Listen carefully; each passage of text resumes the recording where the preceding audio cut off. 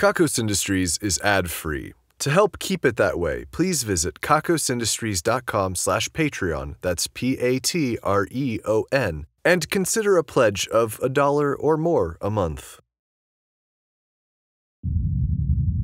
What you are about to hear is enough sincerity combined with irony to give you whiplash.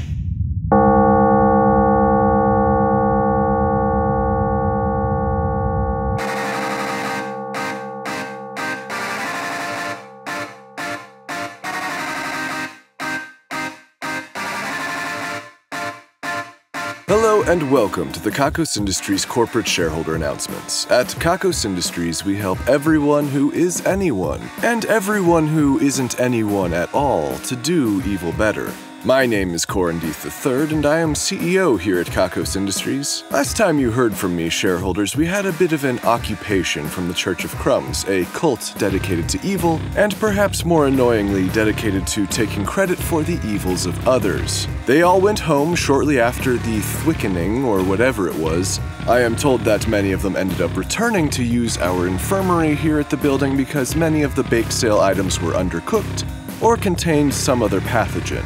We lost one of them, but that's probably okay. You might be wondering why we would help them at all. You see, as annoying as they are and as big a pain in the ass as they can be, when they're not here at Kakos Industries, they're actually out there doing evil. And our moral code requires us to get them back to health and offer them a few pointers pro bono.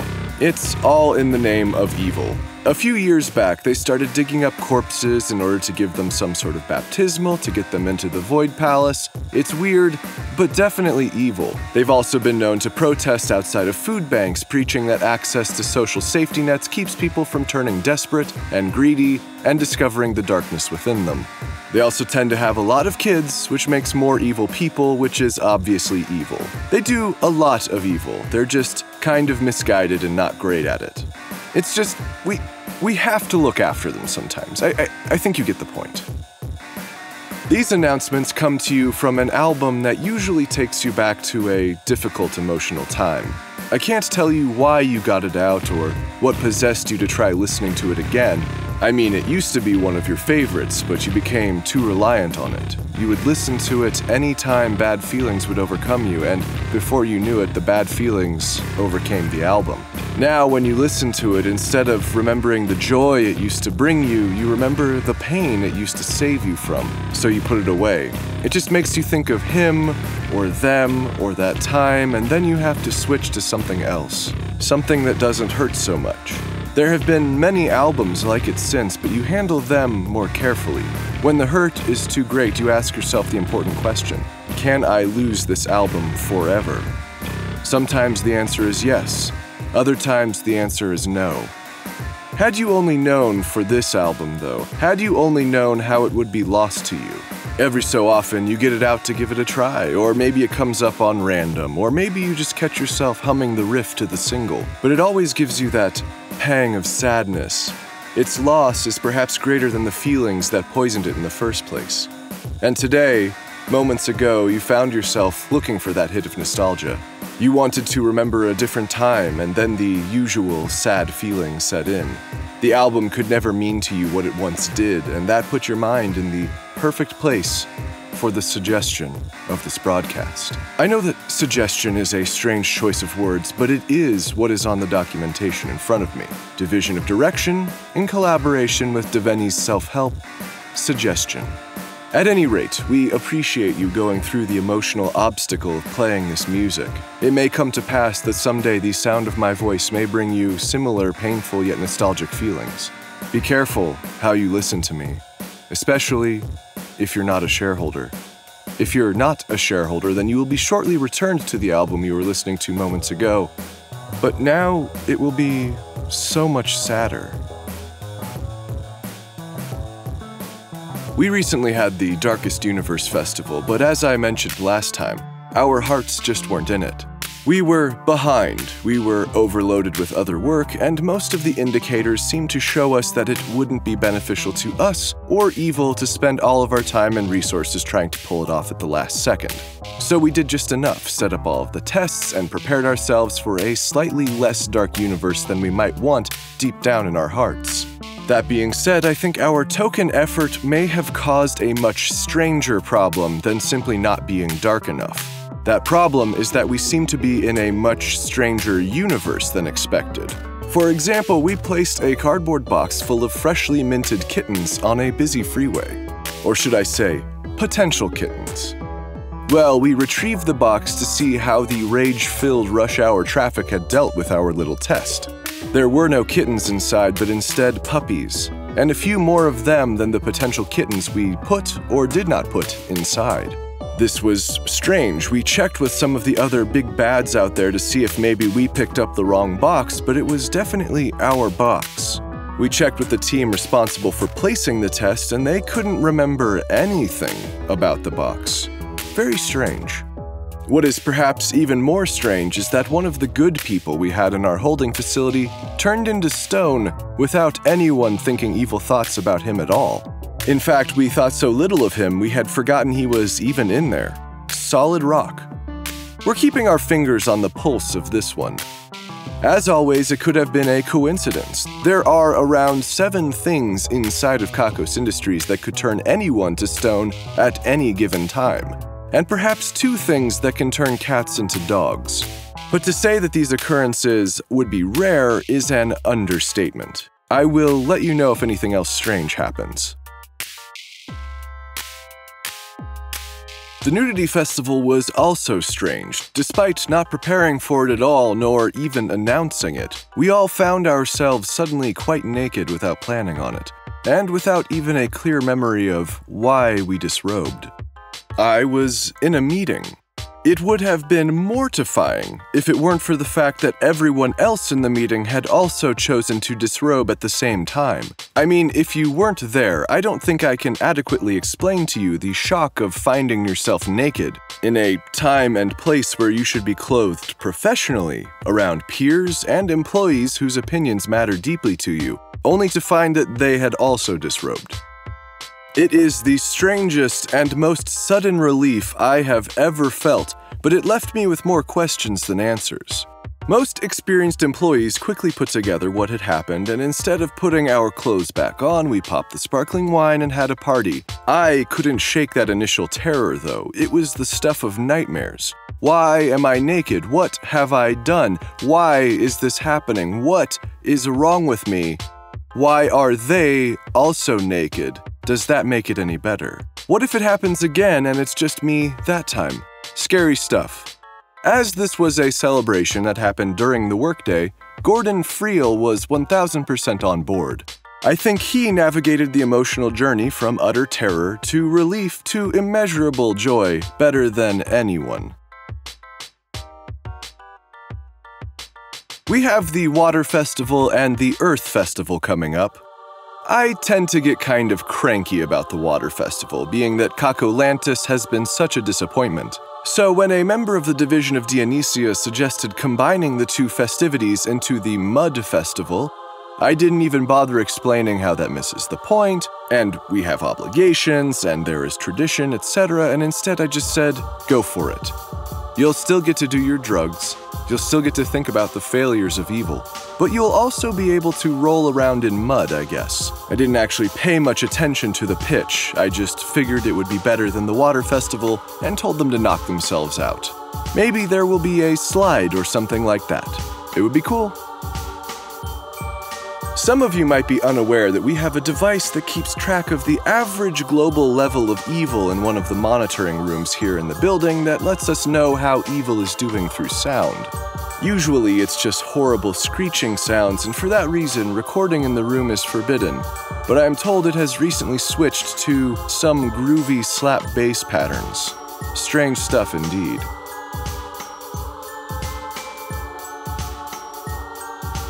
I have news from hell, and what news it is. It seems our drone camera technology really stepped up and knocked this one out of the park. The video they played for me showed Meredith Gorgoro with her enormous monster arm and perhaps 2 monster feet worn as slippers tearing through an underground village.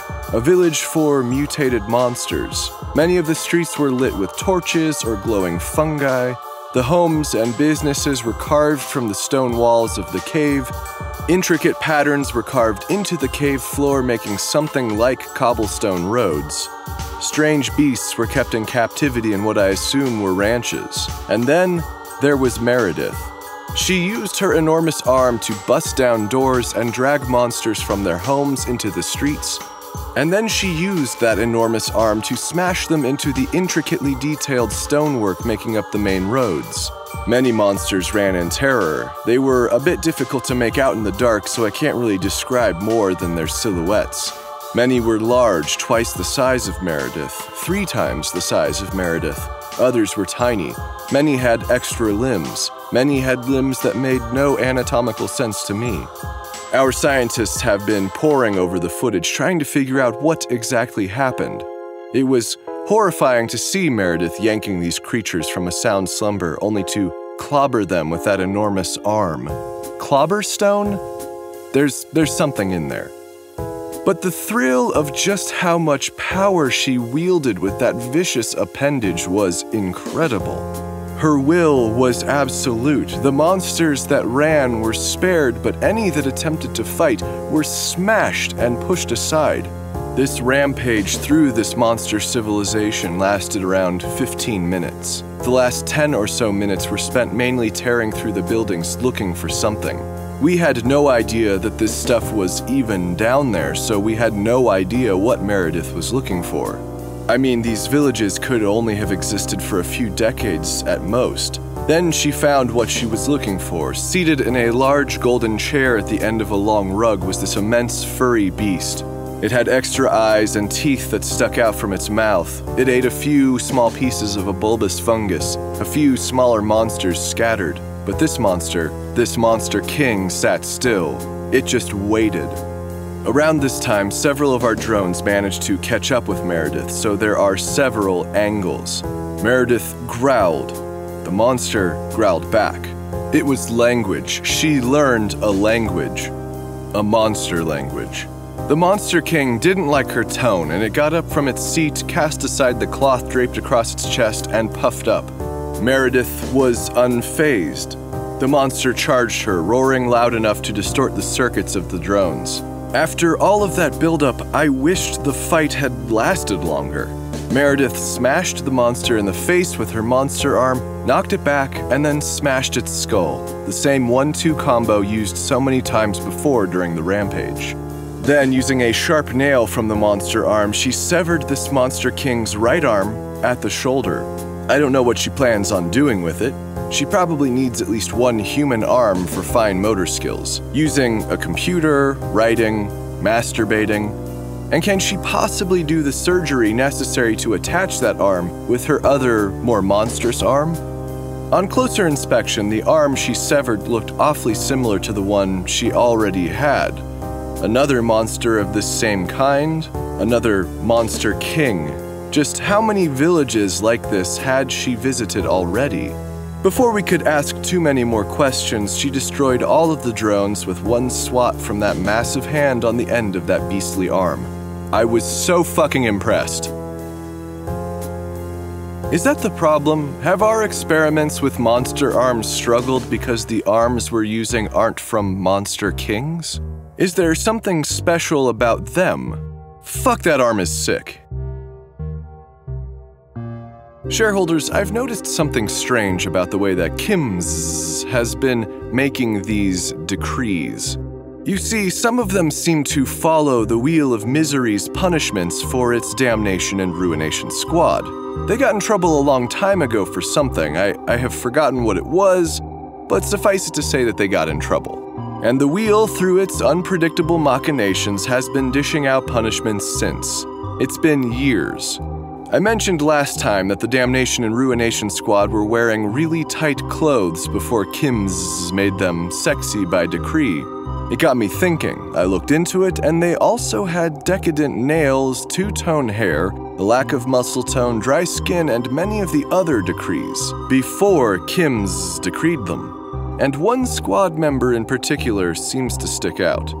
Now, before I describe this individual, you should have some background about the Damnation and Ruination squad. To become a squad member, you must turn your back on just about everything but evil. This includes society, family, and most aspects of individuality, including names, titles, occupations, and gender. Often they shed anything that might communicate something about them as a person. They clip their hair down to 1/4 of an inch. They remove tattoos. Often they cover as much of their faces and their bodies as they can. I've seen them wear baggy coveralls and blank masks.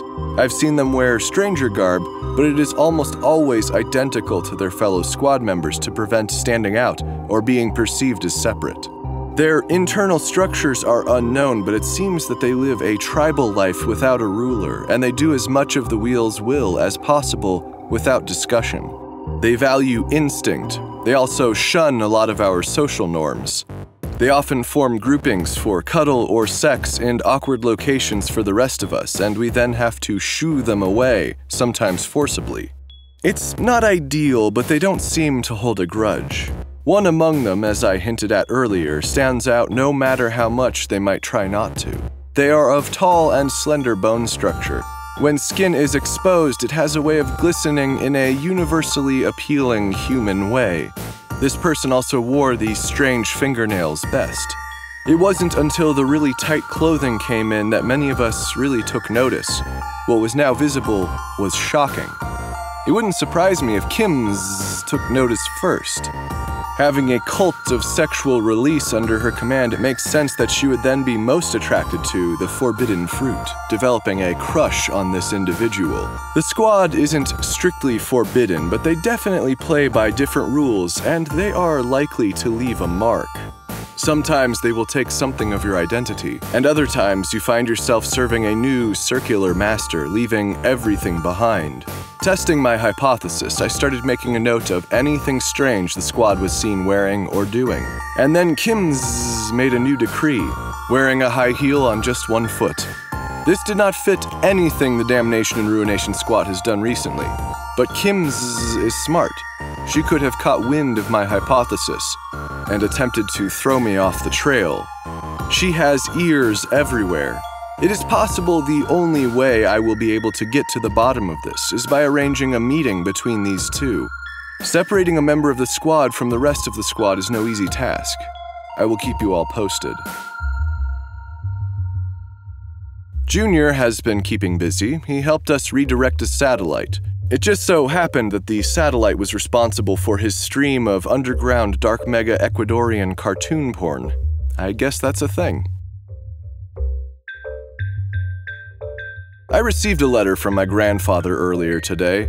The envelope read, "In case the universe is tripping." I'm not sure how useful it is, but it is kind of relevant to the strange occurrences of the last few weeks. Like, moments ago, one of our human resources employees grew a horn out of nowhere. Lots of things could cause that, though. Anyway, he writes, "Sometimes the universe trips all by itself. Whenever I noticed, I had usually taken a whole lot of something, but it was definitely the universe that was tripping. You just gotta wait it out. Corin Uno." Well, okay. I checked on Jasmine Ashna and Dr. Dunkelvissen. They were just kind of cuddling on a big beanbag chair.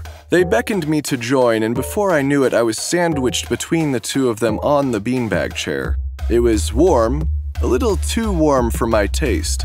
And then they both got up and started taking notes. I have faith that they will learn something about the essence of sex, and perhaps they will discover what is most sex of all. Also, in the observation rooms, there were a lot of people sort of tied together in different cuddle positions. They were totally stuck that way, and it did not appear that Jasmine or Dunk had any interest in what they were experiencing. Dana Govern keeps getting promoted. Now she's a junior executive research assistant. It won't be long before she's an executive research junior assistant. There is something going on with those genes. She should be putty by now. I walked in on a meeting of Tabitha's. It looked like an alcoholic meeting, harsh fluorescent lights, small cups of coffee, and they were all in a circle. I was looking for a secret passage, but I opened the wrong door. They were shocked to see me for sure, but they were all there. Tabitha, the one that used to sit closest to my door, reached out for me to come sit, but fight or flight took over, and I got the hell out of there. Who are they, and what the fuck are they doing? Maybe I'll just never have sex again. How will I know my partner isn't secretly a Tabitha? And what makes a Tabitha a Tabitha? It's not just the name, right? It has something to do with me. If I sleep with someone, do they become a Tabitha by default? Are they a Tabitha just if they want me? Perhaps I should have sat down.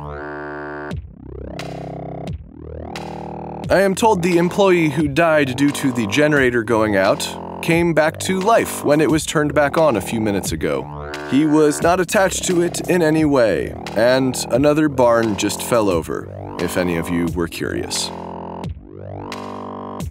They say that evil once rode into every town in the world on a badass motorcycle, stealing the hearts of every young man and woman as it rode away. This is things we're taking credit for now. Today we're taking credit for the tiny bits of plastic inside of your digestive system, the strange chemicals we breathe that become a part of us, and just being a fake-ass person. If you happen to disagree with anything we've taken credit for truly being our handiwork, then, well, at the very least you won't be a real person anymore. Beng has won today's Ruin a Life drawing. Like bang, but with an E. Beng. As a result, the life of Beng's nemesis will be ruined. That nemesis is Natalie. Something for mononyms this week. We spun the wheel of misery with a mischievous level of intensity, and the wheel landed on the space for attachment issues. It is rare for us at Kakos Industries to accept half measures, so Natalie will not only be 18% more likely to be attached to another person emotionally, but also physically. We will make it so that Natalie's skin is sticky when in contact with any other skin, be it human or animal, living or dead. Loved ones of Natalie will struggle to be free. For evil measure, Beng will have a harder time adhering to loved ones, emotionally and physically. Congratulations on the win and best of luck.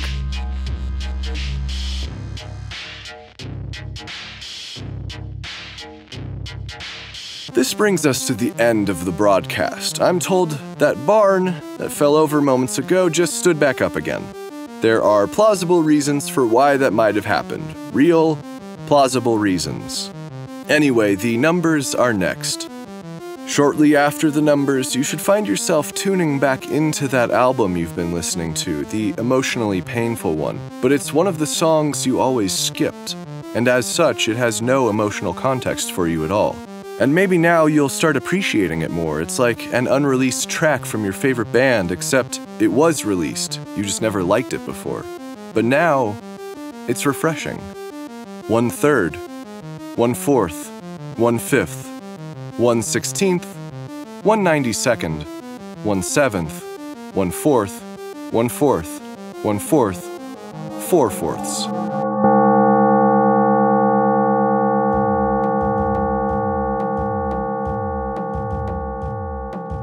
Kakos Industries is written and produced by Conrad Mishuk, who is also the voice of Corin and the composer of the music. The introductions are read by Kitty McCauley. And the credits are read by Kelsey Kemmer, the laser technician with the record for most butterfly tattoos removed. Please visit kakosindustries.com for news, extras, and more episodes. There are also transcriptions on the website if you'd like to read along with the Kakos Industries announcements. That's KAKOSINDUSTRIES.com. Please visit store.kakosindustries.com for merchandise and special offers, and get wonderful benefits by becoming a subscription donor at kakosindustries.com/Patreon. Questions, comments, or a strong desire to collaborate? Drop us a line at inquiries@kakosindustries.com. If you like Kakos Industries, be sure to rate and review us on your favorite podcasting service. And connect with us on YouTube, youtube.com/Kakos Industries. Facebook, facebook.com/Kakos Industries. Tumblr, kakosindustries.tumblr.com. And Twitter, @Kakos Industries. We encourage fan art and listener participation on all our social media platforms. Please visit our website for cast details and the credits for all of our social media contributors. Special thanks to our esteemed shareholders Ian Kroll, Dan Shumway, William Brandon, and Jack Attack.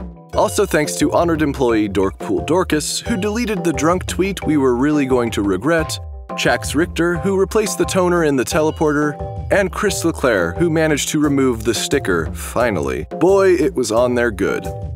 And thanks to our division heads, Brittany Garcia, head of the division of beanies, booties, and construction projects that are probably too large for yarn, Patrick Green, head of the division of oceanic microcryptozoology, Xavier Jarman, director of the division of We Know Magic Doesn't Exist But We're Going to Keep on Trying, and Craig Sizz, director of the division of obscure vintage technology. The division of beanies, booties, and construction projects that are probably too large for yarn made so many tiny golems. None of them came to life, but a few seemed to move unprovoked. Now they're working on what appears to be a swarm of bats. The division of oceanic microcryptozoology is now looking into the moth zooplankton. It was first sighted several decades ago in the woods of New England at night by, a scientist with a microscope. Many claim it doesn't exist, but that will not stop this division. The division of We Know Magic Doesn't Exist But We're Going to Keep on Trying has started collecting blood from every human, monster, or animal they can get their hands on. Apparently, one of those samples is going to break the curse eventually. The division of obscure vintage technology has found an antique synthesizer that just makes the most universally pained sounds imaginable in the attic. Some have attempted to play classical pieces, but it's difficult to make it to the end of even shorter pieces, and it's only monophonic. Our esteemed shareholders, honored employees, division heads, and other Patreon patrons are the best. If you want a thank you in the credits, your own division, or other great rewards that help to keep this show running, please head to kakosindustries.com/Patreon. That's Patreon, Patreon.